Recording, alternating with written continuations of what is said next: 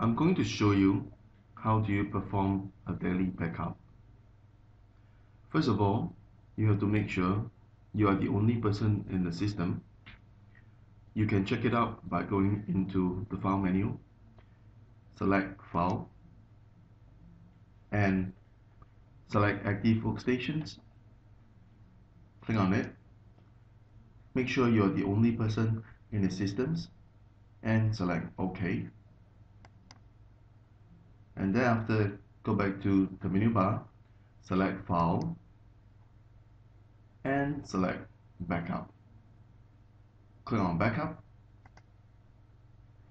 You have few options, either to backup all data or backup company file only. The recommended method will be backing up all your data, and you may choose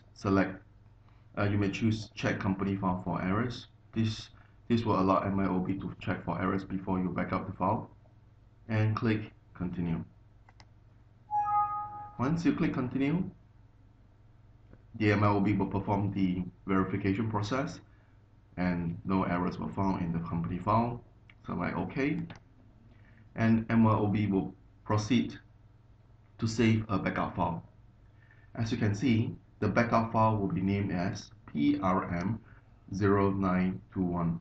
PRM stands for Premier, 0921 is the date, and the file is basically stored in your C drive, in your Premier folder, and in a folder called backup.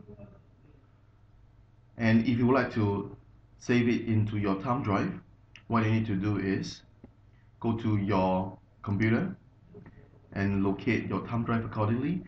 If you have your thumb drive over here, just select it and click save. So what I'm going to do is I'm going to save my backup in my C drive, the default drive, C drive, Premier 12, .4, and select the folder backup. Here I am, and click save.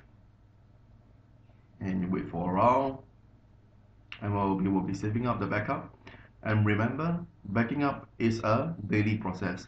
Make sure you do it on every day without fail. And that's it. This is to protect your file and to ensure you always have the backup just in case anything will happen.